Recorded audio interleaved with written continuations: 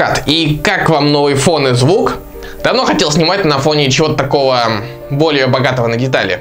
А в этом видео я постараюсь донести одну простую мысль, которую в силу своей безграмотности некоторые люди считают недопустимой. И порицанием подвергаются все, кто этой мысли придерживается. Она заключается в том, что президенты, депутаты, министры — это в первую очередь обслуга народа. Согласитесь, принять к сведению это достаточно просто, и самое главное, это философия, при которой выигрывают все стороны.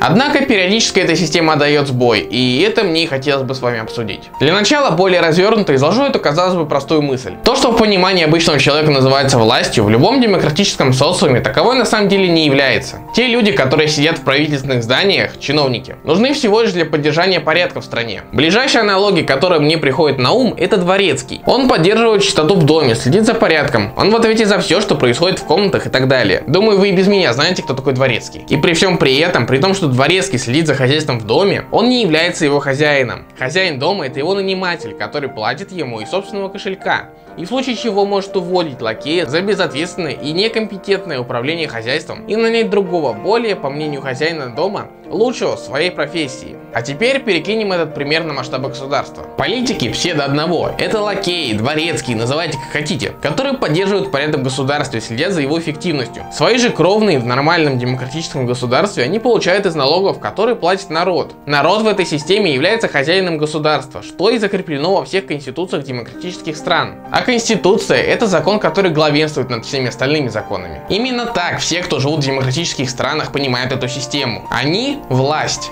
Они работодатель тех людей, которые управляют страной. Это незыблемые факты, и нормальный человек даже без этого вступления это прекрасно понимает. Однако, чтобы эта модель государственного устройства работала, народ должен понимать, что он власть, а чиновники — это его обслуга. Точно так же, как и в обратной ситуации. Чиновники понимают, что они обслуга для народа. Да, он босс практически всего центра Таллина. Нет, ну, значит, я не босс. Босс — это народ Таллина, который выбирает. Конечно. В современном мире это самое продуктивное госустройство, до которого додумалось человечество. Шаг вправо — анархия, шаг влево — диктатура. И именно второй вариант сейчас происходит в России. Там чиновники решили, что они власти, от этого шикуют на налоги простых людей, пользуясь их пофигизмом. Почему так? Причин много, но неумение критически относиться к чиновникам, которые управляют страной, и ожидание того, что эти самые чиновники за них все сделают, я считаю одними из главных аргументов. Однако в этом видео мы поговорим только про первый вариант. Вообще, Россия — это хороший пример государства, где низкая активность гражданской позиции людей и неумение чиновникам сказать «нет» привело к тому, что эти самые чиновники очень сильно обнаглели, и теперь мы имеем то, что имеем. И я в такой ситуации не понимаю только одного. Почему многие люди считают недопустимой критику тех людей, которые довели страну до коматозного состояния? Почему Путин возводится в ранг святого и неприкосновенного? Ведь именно он является первопричиной всех этих низких мест в самых разнообразных рейтингах. Рейтинг свободы СМИ, рейтинг благосостояния населения, уровень демократии, уровень соблюдения прав и свобод человека, индекс номинального ВВП на душу населения, качество медицины и, наконец, коррупция. Почему люди не понимают, что вина всех этих цифр лежит как раз таки на руководителях страны? И самое главное, почему люди не гонят этих зажравшихся политиков с их кресел? Я отвечу на все эти вопросы к концу видео, а сейчас подведу наконец к теме этого ролика. Власть нужно чморить и критиковать за любые их проступки. А проступков у власти в России накопилось немало. Люди почему-то забывают, что живут в президентской стране, где президент является самым главным чинушей из всех. Все те уебанские законы, которые портят жизнь рядовым россиянам, одобрены и подписаны именно им. Это и статья 282 за экстремизм, по которой можно сесть просто за репосты в соцсетях. И 148 за оскорбление чувств верующих, по которой можно сесть, играя в игру в телефоне в церкви. И 621 за пропаганду гомосексуальности, за которую можно сесть за простую попытку ведения просвещения в этой теме среди подростков, что я считаю очень важным. И пакет Яровой, который вообще не пойми как реализуется. Это только первое, что мне пришло на ум, если не считать тонну идиотских законопроектов депутатов, которые одобрены не были. К примеру, предложение сажать за оскорбление президента сроком до 6 лет. Но вы знаете, как в совке. Предложение это, к счастью, пролетело, но прецедент остался. Объясняется это все тем, что президент — это якобы один из символов государства наравне с гербом и флагом. И оскорблять честь и достоинство президента недопустимо и должно быть уголовно наказуемо. Что за бред?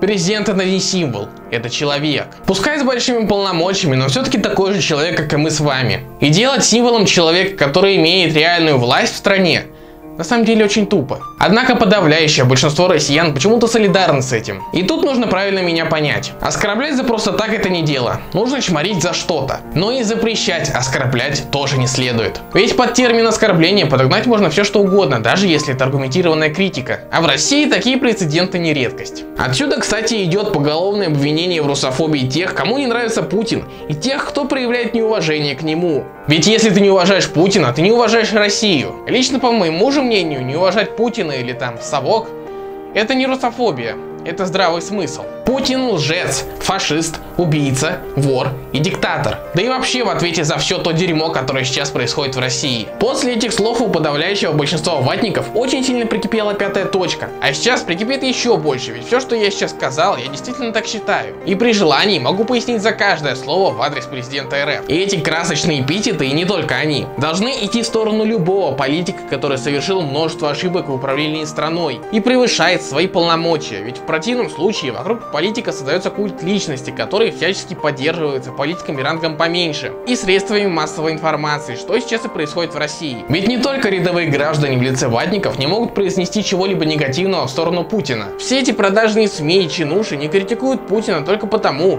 что они по сути существуют за счет него. Культ личности вокруг политика — это вообще самое страшное, что может случиться. Ведь за примером далеко ходить не надо. Посмотрите на Туркменистан. Да, знаю, не самый популярный пример, но все же. Где за всю историю независимого государства было уже два президента, вокруг которых сложился культ личности. В итоге страна прямым ходом стремится в тоталитарный рай с гонениями и бедностью людей. Но Путло критиковать нельзя, ведь он лидер нации. Путеводная звезда русского народа. Спаситель всей страны от влияния белоголового орлана с запада. Подниматель с колен и прочие хвалебные оды этой плешивой жертве ботокса. Охрененная, блин, позиция. Я сейчас не буду пускаться в аналитику его 4 правлений. Скажу только то, что чтобы сохранить народную любовь, 2 сроков было бы вполне достаточно. И аннексия Крыма — это как раз та самая отправная точка, от которой теперь страдают все. Критиковать же политиков в цивилизованных странах в порядке вещей. Ведь там они понимают, что несут ответственность за свои действия перед народом. А народ в случае чего может и гильотину выкатить на улицу. Посмотрите на отношение американцев к Трампу, французов к Макрону, англичан к Терезе Мэй. Да и у нас власти находятся под постоянным надзором, и СМИ не подстилаются под ними. При этом партии между собой постоянно соревнуются, и разрыв между ними сравнительно маленький. В своей стране я могу спокойно и публично обосрать, к примеру, Риха Юхтеги, Томаса Хендрика Ильиса, Юрия Луйка, и при этом не боясь после этого последствий. Еще пример из недавнего — вот эта картина, которую повесили в новом торговом центре в Таллине. И на ней, как мы видим, прифотошоплено лицо президента Эстонии. В России же за аналогичную ситуацию, я думаю, кого-нибудь бы точно поперли с работы. За одни только надписи «Путин вор» на классной доске у школьников возникают проблемы, о чем тут еще говорить? Вообще, карикатура на политиков — это отдельный вид искусства. К примеру, карикатуры Васи Ложкина и Сергея Ёлкина превосходно отображают современную российскую действительность. Однако, по мнению чиновников, это экстремистский материал. Чурки, косоглазые, обезьяны и так далее. Ну, то есть, это восприятие ватника. Вот так ватник воспринимает мир. И Вася Ложкин очень хорошо это восприятие изобразил здесь, и это признали экстремистским. Потом поняли, что, ну, наверное, что-то они накосячили по поводу экстремизма. Потому что тогда всех ватников надо за экстремизм сажать. Ибо это их понимание вот мироустройства. Оно у них такое. Там в башке. Умение чморить власть было очень сильно подавлено не без помощи 70 лет правления совка, когда за любой косой взгляд на партию у тебя могли возникнуть серьезные проблемы. А машина пропаганды всячески идеализировала образ КПСС и ее лидеров. У меня на канале есть отдельное 30-минутное видео про совок.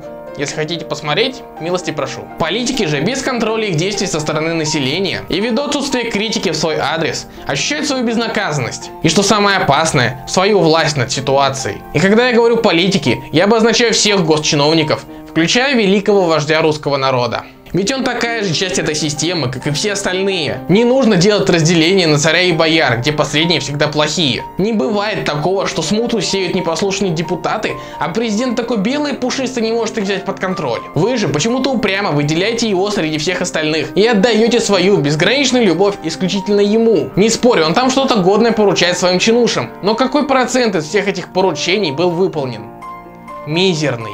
И он ничего с этим не делает. Никого не увольняет, а только переназначает с одного места на другое. Он только делает иллюзию, что решает проблемы в своей стране, тем самым только усложняя их. Я уже молчу про то, что все люди, которые так или иначе приближены к президенту, имеют высокие государственные должности, причем сохраняют они их годами. Имеют огромные виллы, когда обычные люди живут в хрущевках, зарабатывают колоссальные деньги, которые рядовому россиянину не снились. И даже при том, что все это видно невооруженным взглядом, этого профашистского диктатора поддерживает больше половины населения России. Да и что уж там, у нас тоже немало русскоговорящих любителей Путлера. К слову, да, среди русских тут в Эстонии к людям, которые адекватно воспринимают ущербную для России политику Пыни, относятся как к предателям всех русских идеалов, так как ватников среди русскоговорящих тут немало. И они все так же не могут в критику действующей власти в России. Все по тем же причинам, что и в самой немытой. Только плюсом идет еще тот факт, что они не могут просто взять и пожить там и на основании этого сделать свои выводы. И в основном по этой причине я и делаю это видео. Ведь по большому счету мне должно быть посрать на то, что происходит в соседнем государстве. Но проблема в том, что большинство русскоговорящих, которые живут тут, почему-то не посрать на то, что там происходит. Им и не посрать на то, что происходит в Украине, в государстве, которое делено от нами еще 3 другими государствами. И переживают они за отношения хохлов и москалей еще сильнее, чем за тот же артикль 13, который напрямую затронет как раз таки их. Хотя мне кажется, что целевой аудитории фанатов русско-украинского сериала мало волнует, что там ютубовые крылышки могут пообрезать. Но по этой причине мне не наплевать на Плешивого, потому что большая часть живущих здесь русских считает его большим молодцом и национальным лидером. Что не так. Далеко не так. Очень далеко не так. Итог этого видео простой, как 2 бактерии. Власть нужно чморить и держать ее в узде. Иначе она наглеет и начинает держать в узде уже народ, который всегда должен осознавать, что реальная власть в государстве — это он. Не он, а народ. Я постарался обсудить эту тему с вами как-то развернуто, но я правда считаю, что для ее осознавания много ума не надо. Другое дело, что очень много людей, которым не хватает ума даже для этого. Путин же как раз обнаглел, и не признавать это глупо. И единственная награда, которую он заслуживает за его правление, это Гаагский трибунал. За все те преступления, которые случились с его подачки. Ведь за неуспехи и проблемы компании нужно в первую очередь винить руководство, так как оно берет на себя всю ответственность. Да, я знаю, я мастер аналогий. Нельзя любить власть, нельзя любить президентов. Это абсолютно противопоказано. Власть можно уважать за что-то.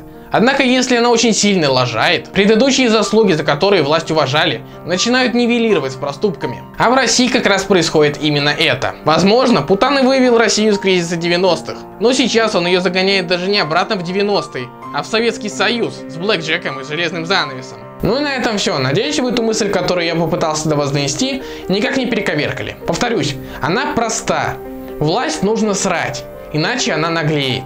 А если власть наглеет, ее нужно менять. Спасибо за просмотр, подписывайтесь на канал, на Инстаграм. Можете даже теперь мне задонатить, ведь пока у меня не будет 1000 подписчиков, YouTube мне монетизацию не включит. Ладно, всем спасибо, всем пока.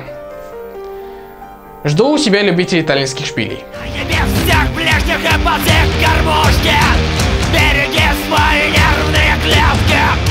Пока ты спал, а ты продолжаешь спать. Кто-то решает за тебя, как тебе жить и умирать.